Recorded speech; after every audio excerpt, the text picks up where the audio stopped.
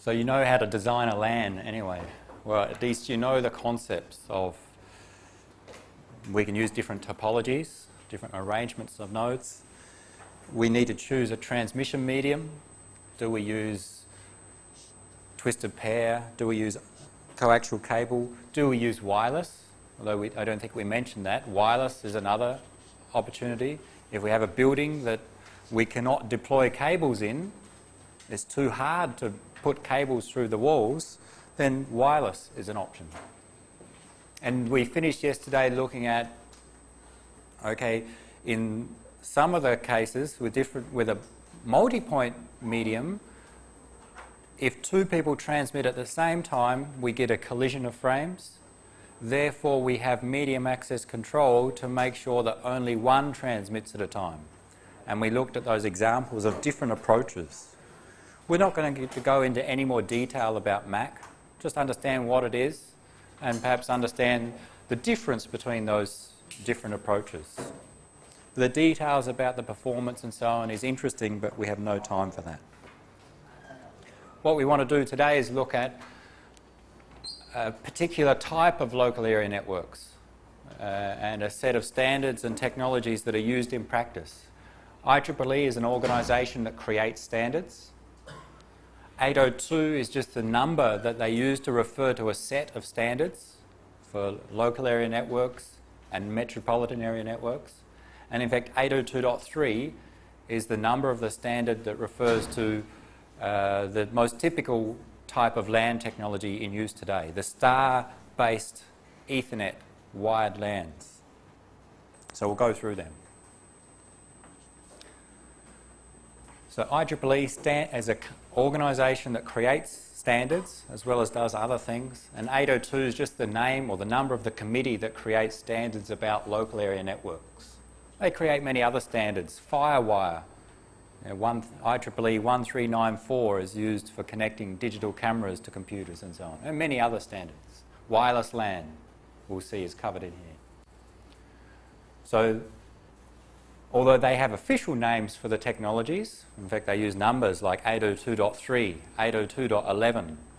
Some common names which are used are Ethernet, to refer to a wired LAN technology, and some improvements of that in terms of speed, fast Ethernet, gigabit Ethernet. Some different topology-based LANs, one that uses a ring topology. We saw yesterday when our volunteers passed the token between them. Whenever you have the token, you can transmit. So they formed a ring. Whenever they had the token, they transmit one frame and pass the token to the next person. And that allows that next person to transmit. That's an example of a token ring LAN. And wireless LAN, or Wi-Fi is the trade name, and others. So all of these standards, all the technologies standardised for wired and wireless LANs by IEEE follow some common architecture. We've gone through this 5-layer TCP/IP architecture, physical up to application. The 802 standards have some architecture which relates to that as well. They focus on the physical layer and data link layer. Okay? So how to transmit the signals and how to make sure that we efficiently get the data across a link. And in fact, they divide the data link layer into two sub-layers, the logical link control and medium access control. Whereas we know medium access control is the techniques they use so that only one station transmits at a time. Logical link control is for setting up the link, for making sure that we communicate with the other endpoint, and addressing and a few other factors. Let's see this architecture with the diagram. So here's our original TCP/IP stack. The IEEE 802 standards focus on the data link and physical layer. So for all the different technologies, Ethernet, Wi-Fi, Bluetooth, which falls in here, and others, there are others other than shown here, they all have a common logical link control protocol. So that use the same thing. The 802.2 is the number of the standard for logical link control. So that's common amongst all of them. But then they have their own medium access control technique, whether it uses a token ring-based network, or whether it uses a central controller to control who can transmit, reservation-based or random-based. That's specified in the MAC layer. So there's a MAC protocol for each of these standards. That's why 802.11 MAC is for wireless LAN. 802.3 is for wired LANs. And each has a different physical layer. Of course, transmitting signals wirelessly is much different than transmitting them across twisted pair copper wires, and is different again from transmitting across optical fibre. So those details are specified in the physical layer. We're going to concentrate on just wired LANs, 802.3. In maybe other courses you may especially see wireless LANs covered.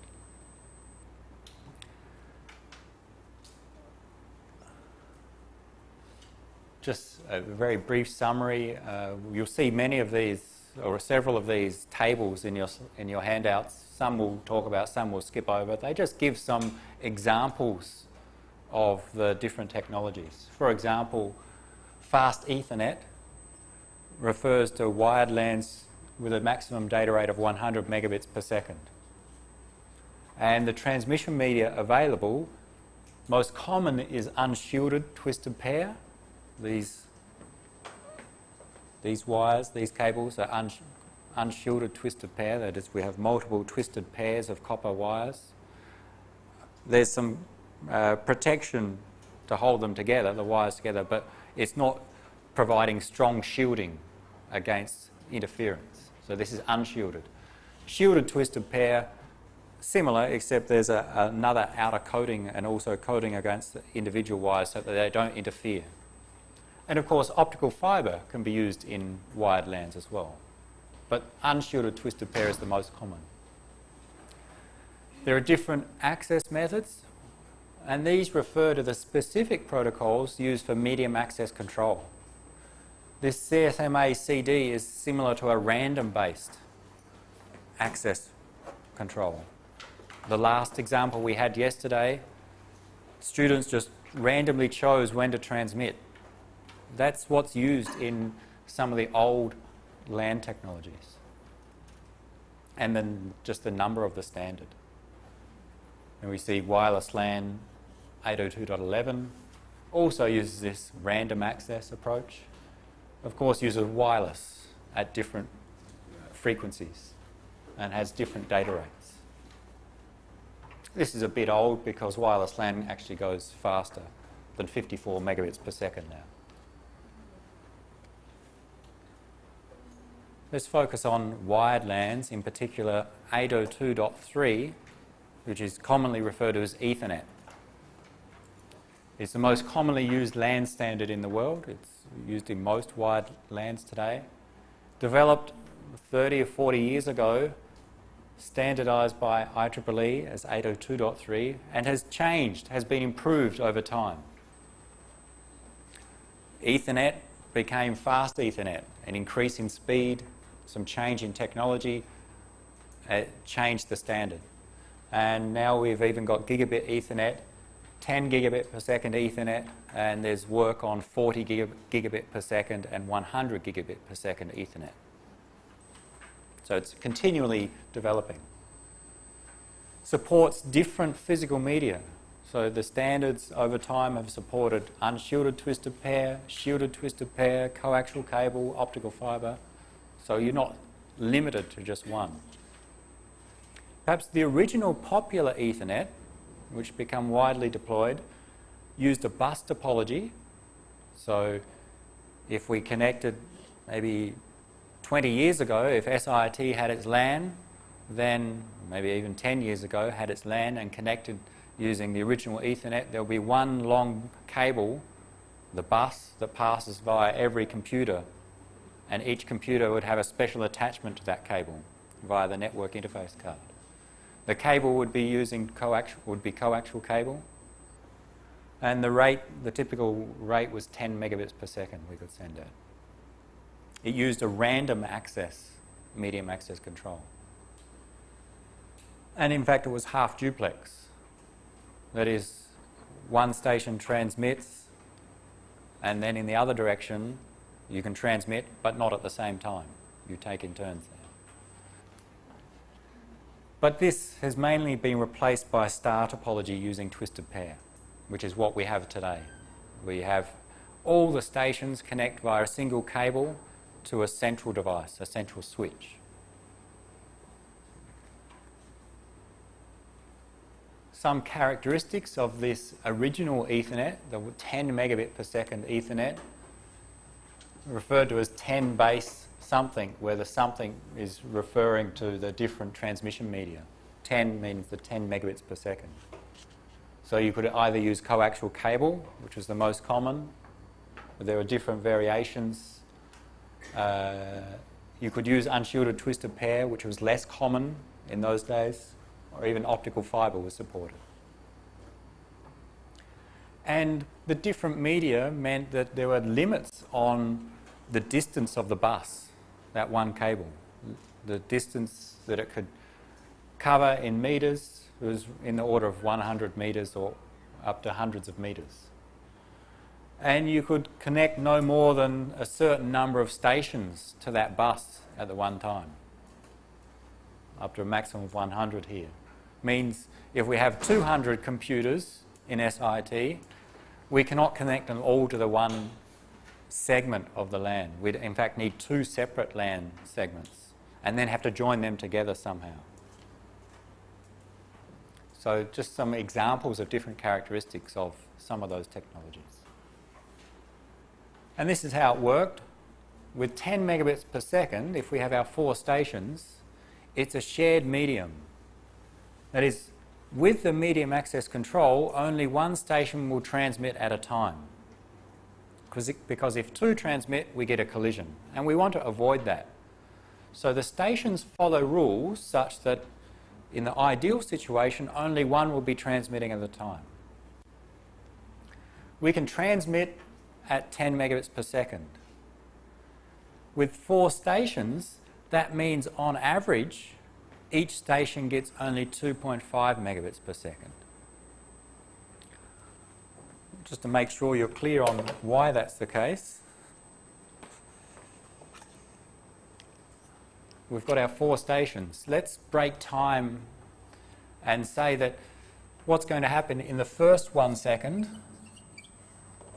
station A transmits. We don't care who to at this stage, to one of the others.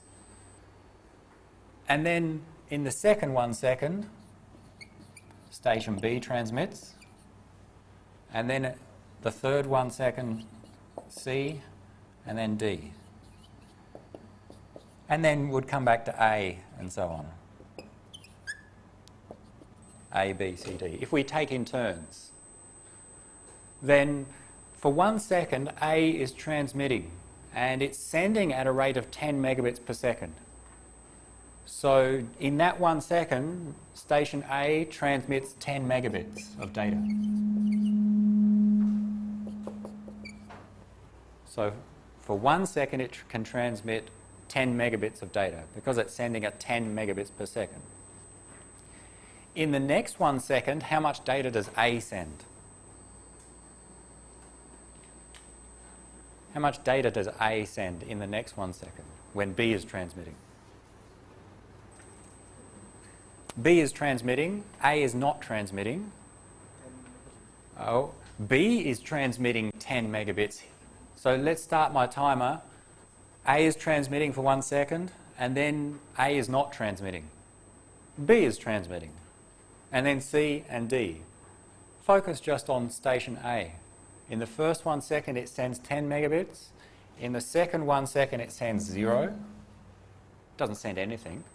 It's not transmitting. B is sending, but station A is not. In this time, C is transmitting, A is sending nothing. In this time, D is sending, and then in this fifth 1 second, A can send another 10 megabits. 10 megabits. And so on. That is, from A's perspective, it's transmitting just 1/4 of the time. If we keep doing this, then we'd see on average, every 4 seconds, A gets to transmit 10 megabits. 10 megabits.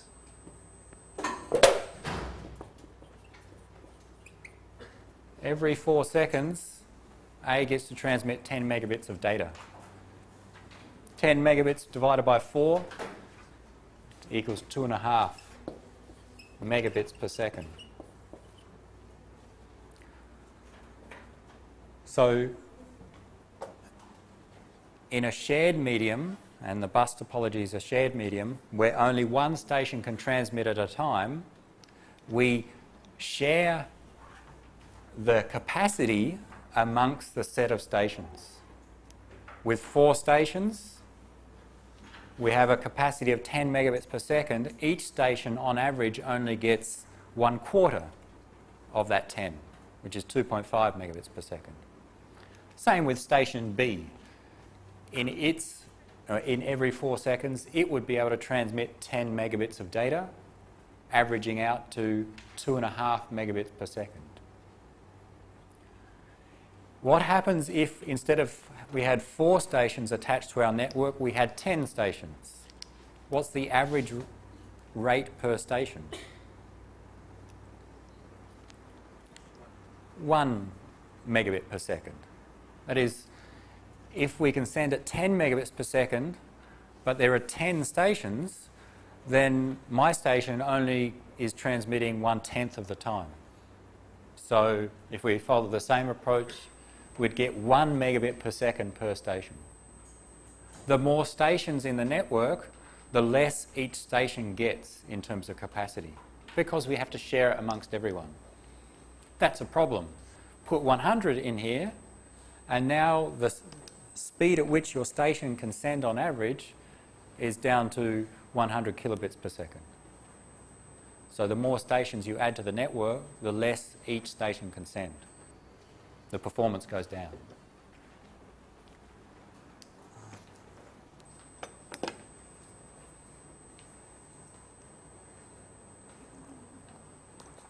In fact, that's an issue that arises in any shared medium network.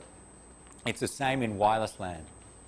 Wireless LAN, your laptop transmits, and it's transmitting on a shared medium. If I have my wireless LAN can support a data rate of 54 megabits per second, but if there are 5 other laptops, or a total of 5 laptops all wanting to send, then we have to divide that 54 amongst the 5. And we're going to get less than 10 megabits per second each. And in fact, there are even some other overheads. So with a shared medium, we divide the capacity amongst the number of stations. The more stations, the lower the capacity per station.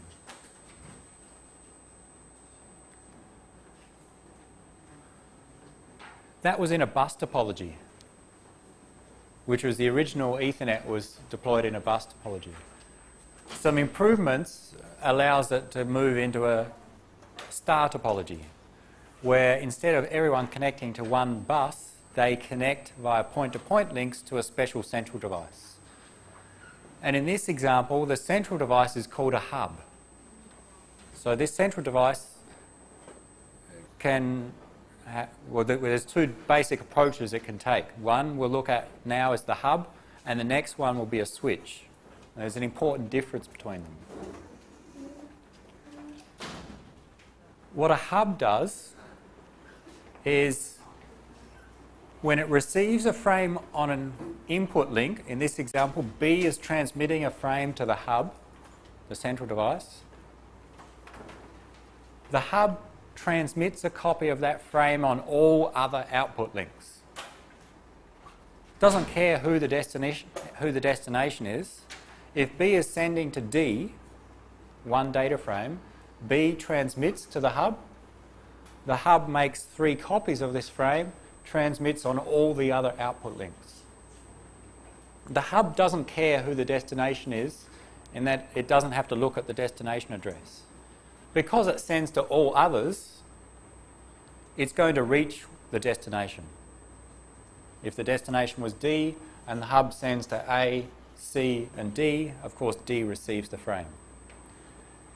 A and C also receive the frame, but they will ignore that frame because the address in the header will not identify them. So what a hub does, transmits a copy of the frame on all other output links. Receives on one link, transmits on the other output links. With a hub, in this arrangement, we still have a shared medium. If two stations transmit at the same time, although the point-to-point links are not shared, there will be a collision at the hub. If the hub transmits, or the hub cannot transmit both of them at the same time. It can only transmit one frame at a time. So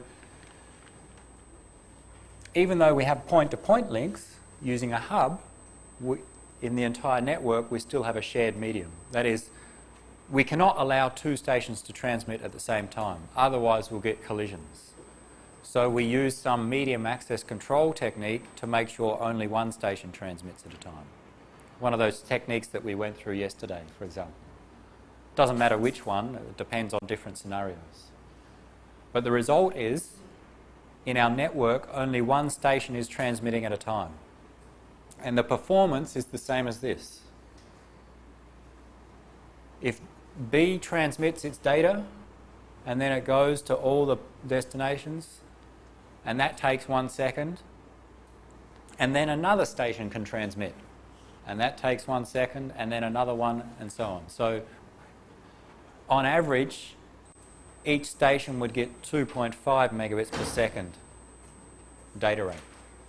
We have to divide the 10 amongst the number of stations.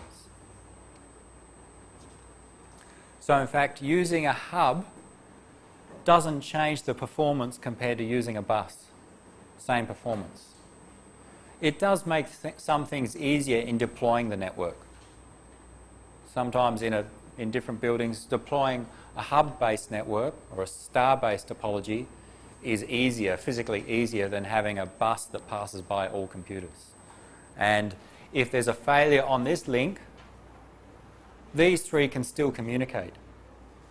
But with a failure here on this portion of the link, then we stop some of the more of the communications. So a star topology is more fault tolerant than a bus topology.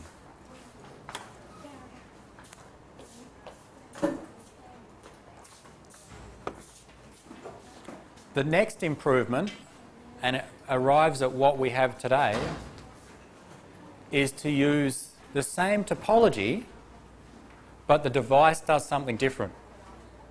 And in fact, instead of calling it a hub, we call it a switch. What a switch does, if B transmits, the switch looks at the destination address and sends only on the link to get to that destination. If we draw that, or if we draw the two approaches,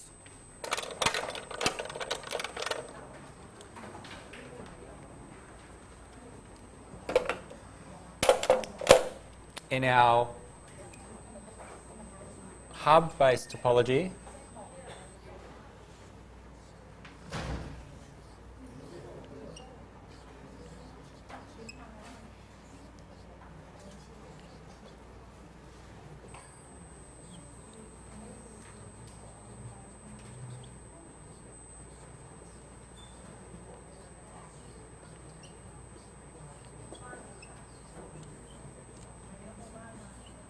so it's in fact the same topology, it's just that the functionality of the central device differs in these two cases. In the hub, if we transmit on one link, then the hub sends a copy on all other links.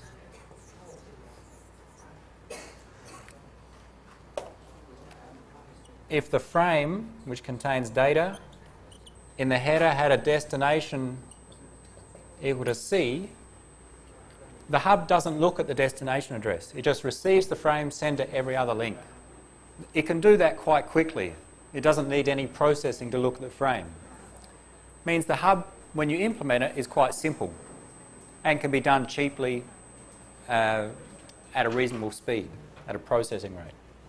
In a switch, what happens, if A transmits a frame, has some data, has a destination equal to C, the switch receives the frame, looks at the destination address. Okay, this is going to destination C, send only on this link. B and D do not receive a copy, only C receives a copy. So that's the difference between a hub and a switch. Same topology, it's just what the central device does. Which one's better? Switch is better in what way? Maybe I've written it in the lecture notes.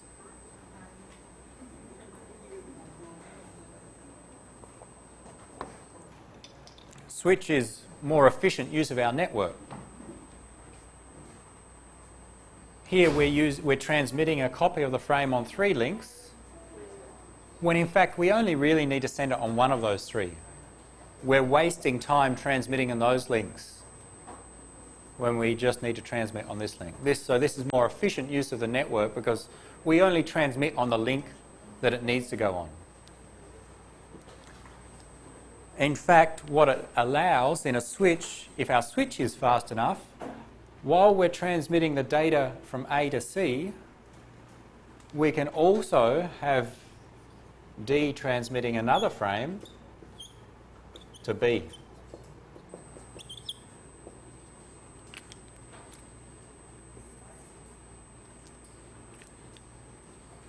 So we could have those transmissions happening in parallel. In a hub-based network, that's not possible because we'll get interference. We'll get collisions. So in fact, we can be using the links at the same time to transmit different data. So the performance of the network, or performance per station, increases. And it turns out if we can achieve our maximum data rate. Here with 4 stations, we get 2.5 megabits per second per station. We need to share the total capacity of 10 megabits per second amongst the 4 stations. With a switch-based network, if we have a capacity of 10 megabits per second, each station can get the full 10 megabits per second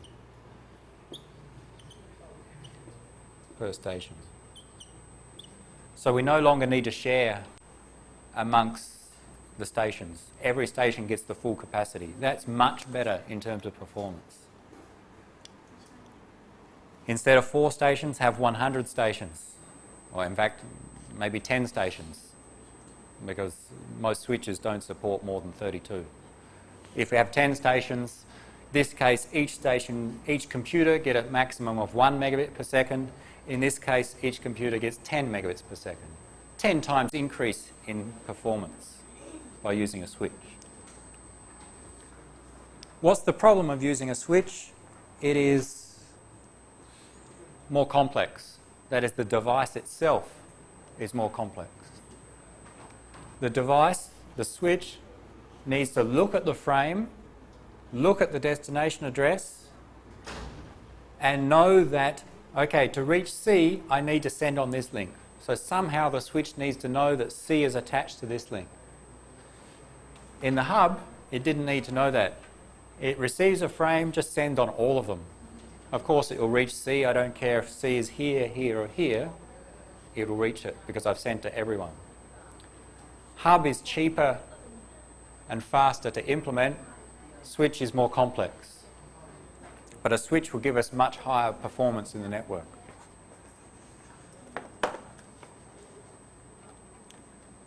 Is this a switch or a hub? It says on the fast Ethernet switching hub. Okay. In fact, it's a switch in terms of this concept. Most devices you can buy today are switches because even though they are, in theory, more complex than a hub, in practice, it's only going to be several baht difference in implementation costs. So almost all devices you can buy in a shop today, even though they may say a hub, in terms of LANs, can act as a switch. In the past, maybe 10 years ago, some networks would use hubs only because they were cheaper than a switch. But now, because of the performance improvement that a switch delivers, and because the price difference is not much, maybe several baht, tens of baht in terms of the manufacturing cost, then people buy switches. Yep.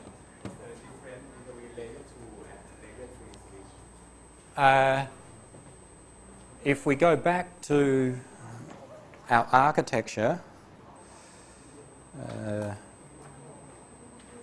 where was it? We said that LANs, or the 802 standards, focus mainly on the physical layer and data link layer. So they're dealing with layer 1, physical layer, and layer 2, data link layer. So when we talk about a LAN switch, sometimes we distinguish it as a layer 2 switch. It's dealing with layer 2 switching.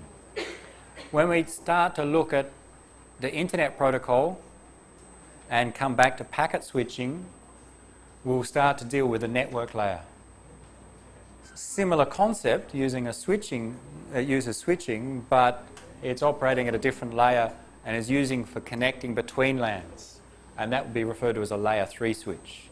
Functionality may be similar, but they're operating, or they're being used for a different purpose. A layer 2 switch for switching inside a LAN, a layer 3 switch for switching between LANs and WANs, wide area networks.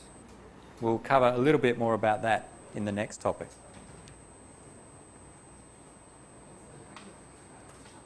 A layer 2 switch, or perhaps more commonly, an Ethernet switch, because Ethernet is the common name for the technology. So this is what we use today in most of our LANs. A layer 2 switch allowing everyone to transmit at the full capacity. But in fact today we're not limited to 10 megabits per second.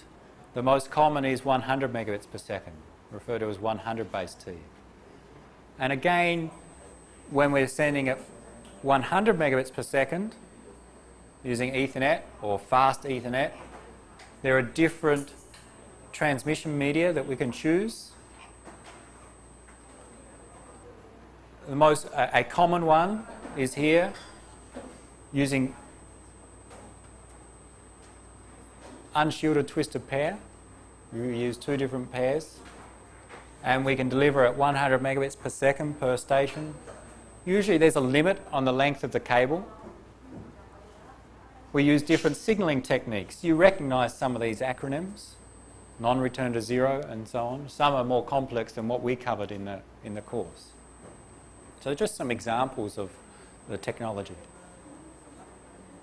And in fact, so we've gone from 10 megabit per second Ethernet to 100 megabit per second fast Ethernet, which is commonly used today. And there's 1 gigabit per second Ethernet, and there's others as well. In 1 gigabit per second Ethernet, again we can use optical fibre, twisted pair, or unshielded and shielded cable. And they have different physical characteristics, like the distance at which they can cover. You don't need to remember them, it's just giving you examples of some of the technologies. This is just an example of a configuration of a LAN, where in fact we have star topologies, but multiple segments combined together. Here, let's say we have the network for faculty members. There are a number of PCs for our office PCs. There's a printer, there's a server. All of those devices connect via a separate cable to a switch, a layer 2 switch or an Ethernet switch. Similar, this may be for the staff members in the finance office. They would have their separate network with some computers, a printer and their own server. And this may be for labs or some other part of the organisation. And this may be just for our servers, like our web server, email server, and database server that we use. And we separate them into different segments and combine them together via a central switch. So we think of this as our company LAN. But in fact, it's composed of a combination of 4 different star topologies combined together in an overall star topology. So just an example that we can connect different segments together. And the design and how to do that depends upon the organisation. Do you want to separate physically the students from the staff? There may be some security reasons for doing that, so that we have some devices or some portion of the network just for staff and one portion just for students, and have some device in the middle that can block any traffic to go between the two when inappropriate. And just another example that, in fact, we don't have to limit ourselves to the same technology in the entire LAN. Here we have some workstations, some PCs, connected via 100 megabit per second links in a star topology. And then we may connect that, in this case, by a 1 gigabit per second link to some larger switch. So this may be staff, faculty members. This may be students, physically separate, 2 different segments. These may be 100 megabit per second links. These are switches, and these switches connect to another switch via a 1 gigabit per second star topology. And they may connect to some servers that we all share. And in fact, there could be another connection out to the internet. So there are different arrangements that we can achieve, and we can combine different topologies, star, mesh, bus, and we can combine different technologies. 10 megabit per second Ethernet, 100, 1 gigabit per second, and so on, depending on the requirements of the users. Most network interface cards today will support multiple technologies. That is, this is an old one. It may be 10, 15 years old. It supports both 10 megabit per second Ethernet and 100 megabit per second Ethernet. Your laptop that you buy probably supports 3, 10, 100 and 1 gigabit per second Ethernet. So the devices support multiple technologies. Which one does it use depends upon the switch that it connects to. If this supports 10 and 100, but this only supports 10, this one will revert to the lower 10 megabit per second when it connects to the switch. Same if your laptop supports 10 megabits per second, 100 megabits per second, and 1 gigabit per second. It will only use 1 gigabit per second if it connects to a switch that supports 1 gigabit per second. And in SIT, not many of them do, because there's an additional cost.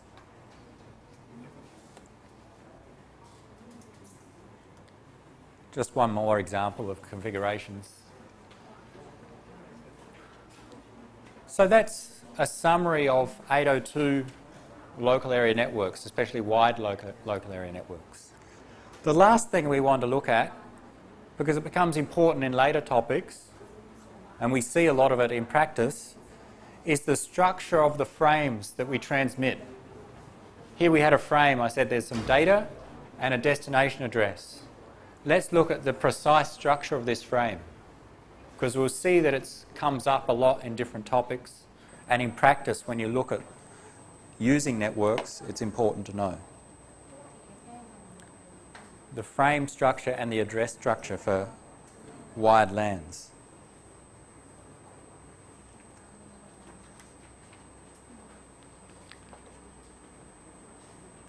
So this puts the perspective of a MAC frame with respect to other layers. So remember, what we do with our layered structure is the application generates data. That's the green box here. Your web browser generates some data to transfer to the web server. This is the original data here.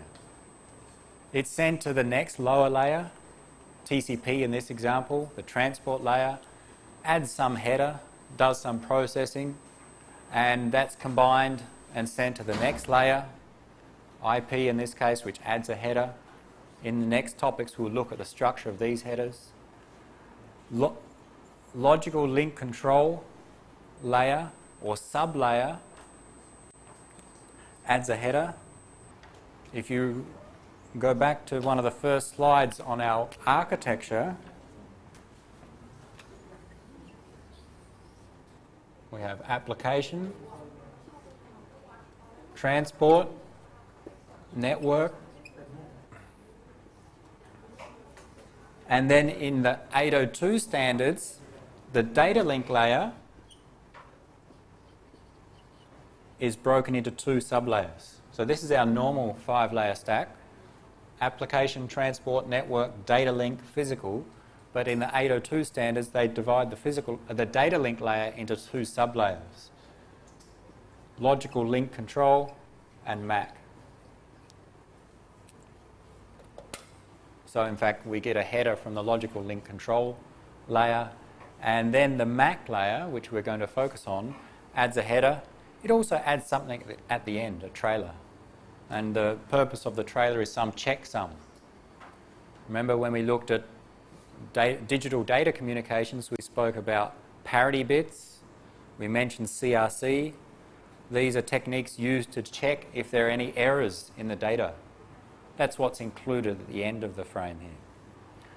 So we say our MAC frame, the thing that is sent from the MAC layer to the physical layer, is this, where from the perspective of the MAC frame, here's the header, here's the MAC data, and here's the MAC trailer. We want to look at the structure of that header and trailer.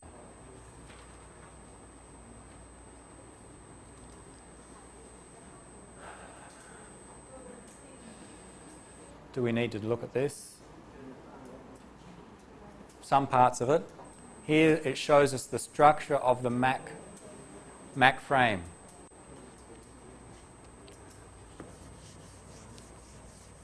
Let's write it on the board to make it clear what's important.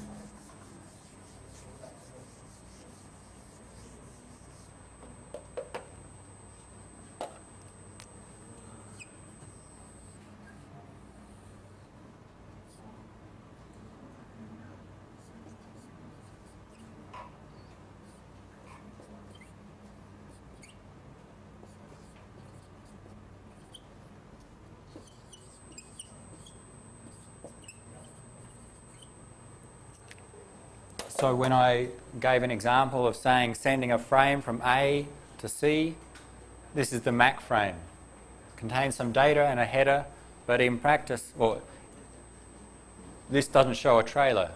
In the real protocol, it contains a header, some data, and something at the end, a trailer.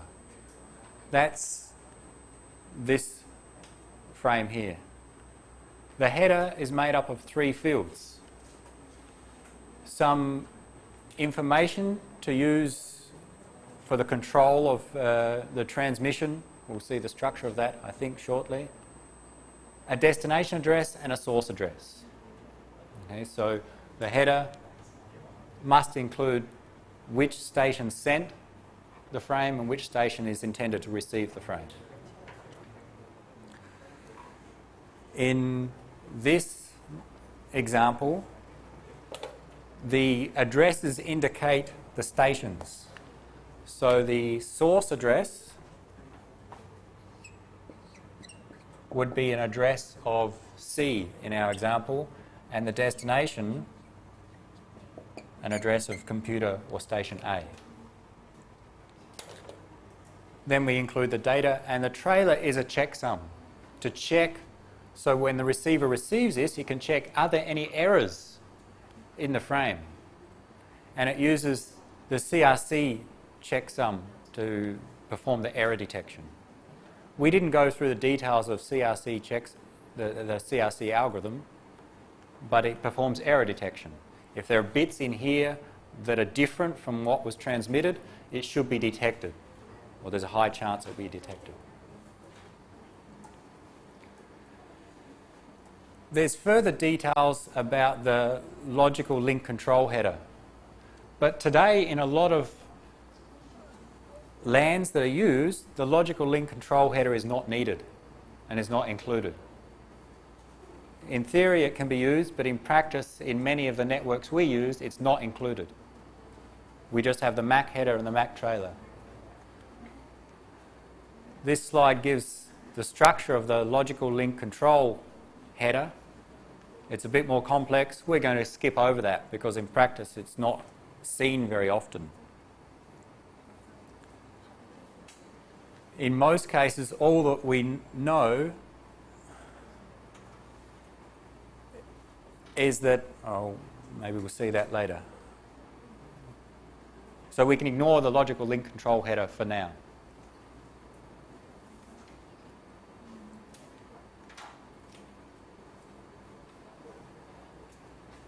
All that we include, we have our destination address, source address, and we include, in place of the logical link control header, some field which indicates the type of data included in here. So some number that indicates what's inside our frame. What type of data is it? And it normally refers to the higher layer protocol. So our MAC frame is quite simple. Destination address, source address, and a field that indicates the type of data included in here. And then followed by a checksum. It's called a frame check sequence here. Something to check if there are any errors in the data. So from here to here is the MAC frame. The rest is just placing that in the perspective of the total packet that's transmitted. The maximum size of data is typically 1,500 bytes. That's a part of the standard. So here, 1,500 bytes. The destination address is fixed to 6 bytes. How many bytes in an octet? One octet is 1 byte in this course. An octet is 8 bits, a byte is 8 bits in this course. So where they use an octet, we mean a byte here. Destination address is 6 bytes, source address is 6 bytes, the type is 2 bytes, the maximum amount of data is 1,500 bytes, and the frame check sequence, the CRC error detection, is 4 bytes. The other parts shown here are considered part of the physical layer, are not so much of interest to us. So our typical Ethernet frame contains a header of 6 plus 6 plus 2 bytes, 14 bytes. Data, which may vary in size, maybe 100 bytes, 1,000 bytes. The maximum is typically 1,500 bytes. There are some extensions to make it larger, but this is the most typical. And a 4-byte trailer. Total size of our MAC frame up to 1,518 bytes.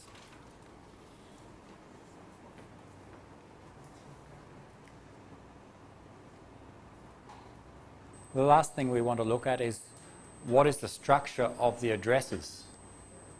We said we include a source address and a destination address.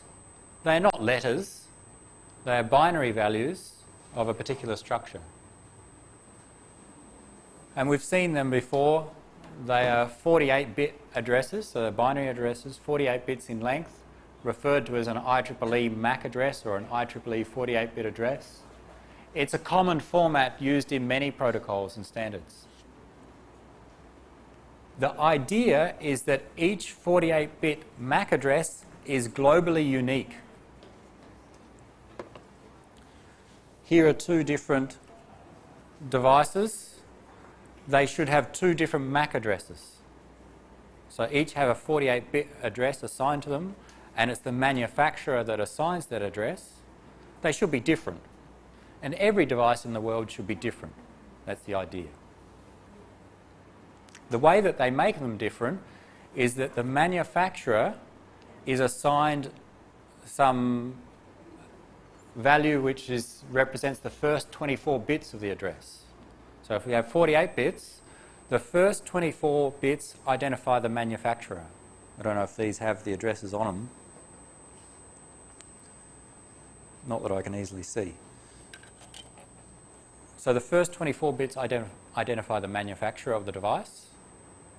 So every device created by manufacturer 1 will have the same first 24 bits. The next, or the last 24 bits, are assigned to that individual device based on the manufacturer. So, in fact, these two LAN cards are made by the same company. They're both Compex, made by the organisation Compex. Okay, they're both made by the same company. So the MAC address of both of these, the first 24 bits should be the same. Same manufacturer, same first 24 bits. But the last 24 bits should be different. So that is used to identify the device manufactured by that company. So long as the manufacturers don't make any mistakes, then we should get globally unique addresses. Of course, in practice, nowadays you can program the address of the device.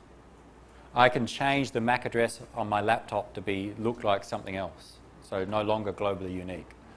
But when manufactured, the aim is to make them globally unique.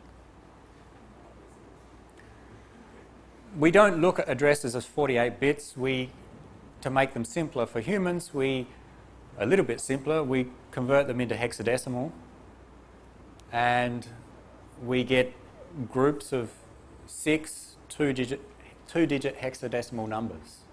So one hexadecimal digit can represent 4 bits.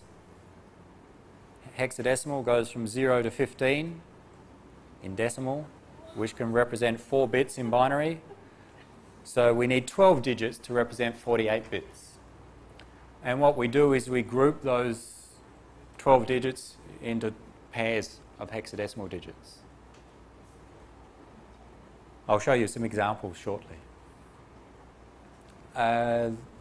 This address format is used in wired LANs, Ethernet, even in wireless LANs, they use the same address format, and in other standards as well.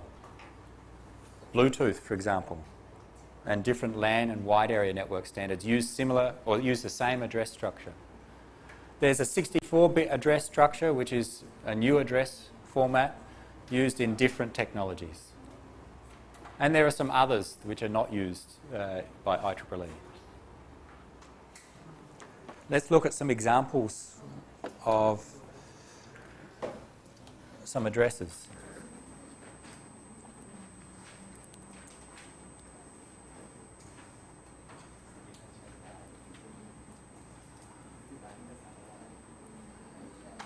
If you have a laptop with you or a mobile device, find the MAC address of that device. There's your first task. Someone has a tablet, find the MAC address. On your phone, you may be able to find a MAC address. Depends on the phone. On a laptop, for sure, find your MAC address. Find your MAC addresses. How to find it. Sometimes there's a simple way. Sometimes it's written on the bottom of your laptop. It depends. I can't remember.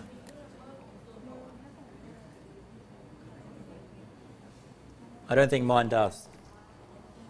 Some devices will be written on the back, printed on a sticker on the back of the device. Not the serial number. It should be a MAC address which has 12 hexadecimal digits.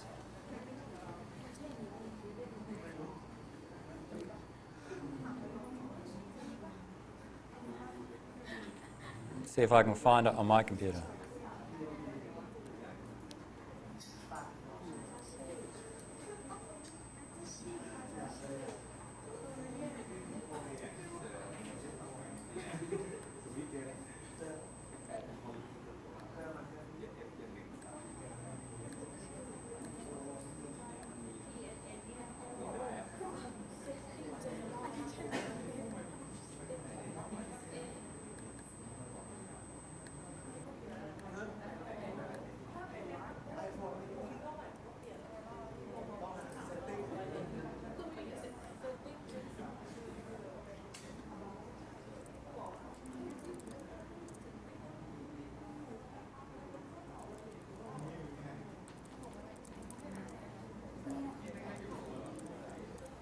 On a computer, normally the operating system lists information about the network interface card. Depends on your operating system what the command is to do it. And my computer, this command lists the configuration of my network interface, my Ethernet interface. And it just simply prints out the hardware address or the MAC address. You see it's 12 hexadecimal digits. Convert each digit to or each pair of digits to 8 bits and you get your 48-bit MAC address. So there it is, and it should be fixed for my device. That is, the manufacturer of the LAN card in my laptop assigned this address.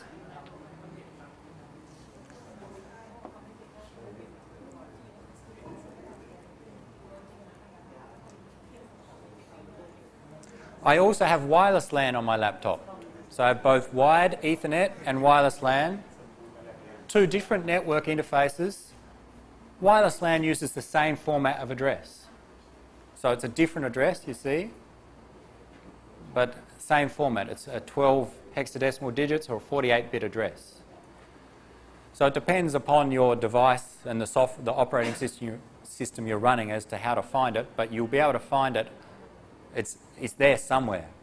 In a phone, it's much harder. In a computer, it's easy to find on Windows, on Linux, on a Mac, easy to find the MAC address. In Windows, on the command line IP config, in Unix and even in a Mac, ifconfig, I think, will provide it, or simply IP. And in Windows, ipconfig should give the information. Or in Windows, in the graphical interface, you can find the network interface, look at properties, and you should find the MAC address there. What do we know about my two different network interface cards?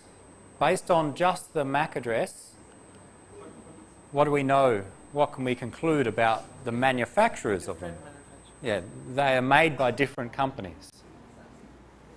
Remember, the first half of the MAC address identifies the manufacturer. The second half identifies the device within that manufacturer. The first half means the first 6 hexadecimal digits. 002454 is manufacturer A. 00265E is manufacturer B. In practice, they may be the same company, but they have a different assignment of the manufacturer.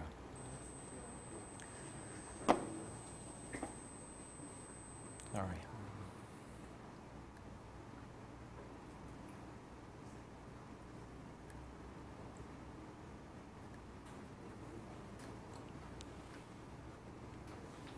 One more example.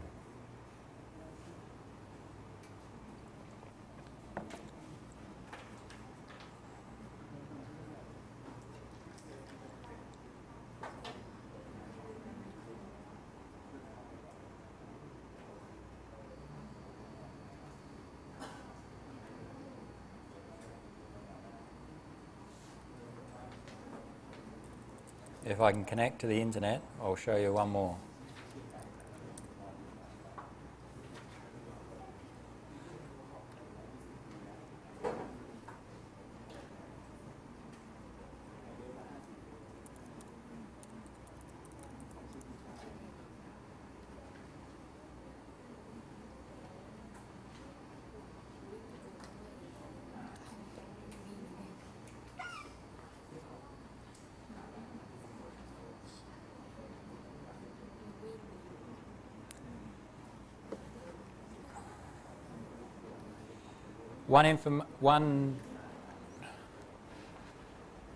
The assignment of the first 6 hexadecimal digits, or in fact the first 24 bits to a manufacturer, there's a public list of who is the manufacturer for which 24 bits. If I can connect to the internet, I'll show you, but otherwise, on this website, and you can try it yourself, you can go there and you enter in a form the first 6 hexadecimal digits. So I would enter in my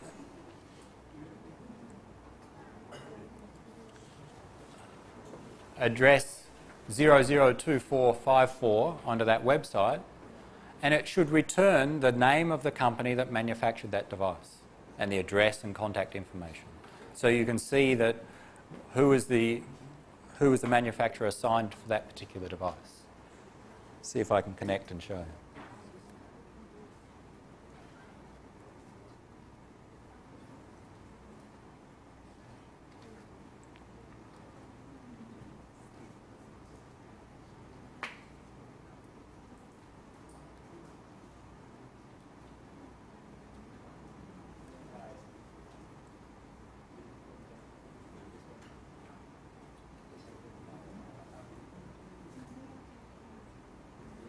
Maybe not.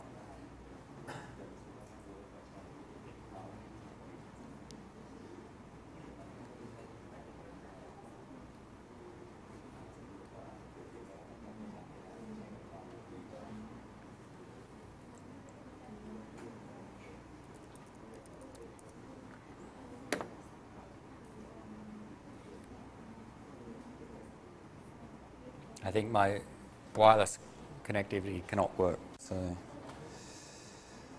we're too far away. So what you should do is on your home computer, on your laptop, when you have it, first find your IEEE MAC address, be able to find it and understand at least the structure, and then you can look it up on this website and find the manufacturer of that device. Sometimes it will be a company that you do not recognise. In most cases, you'll recognise the name of the company who manufactured that device.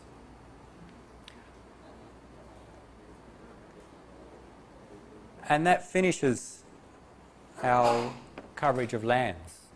So what you need to know about this topic is that, okay, different approaches for designing a LAN. You need to select a topology.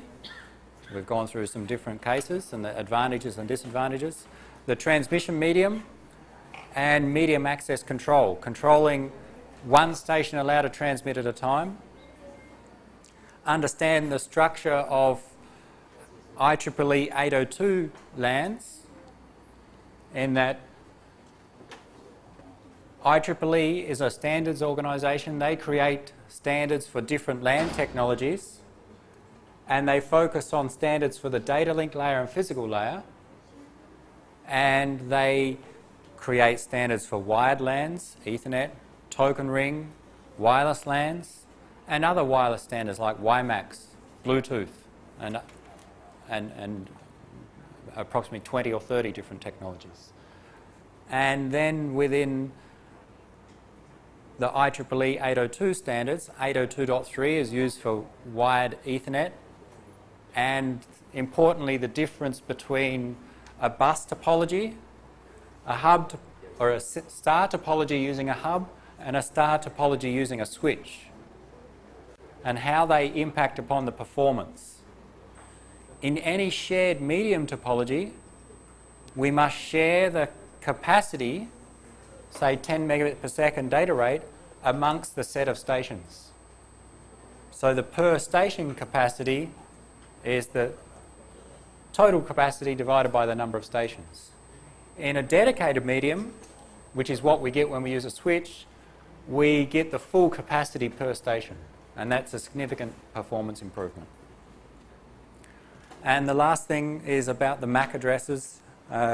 Unfortunately, I don't have the example of the website, but you can check that website and check your own MAC address in the remaining time you have or before the next lecture.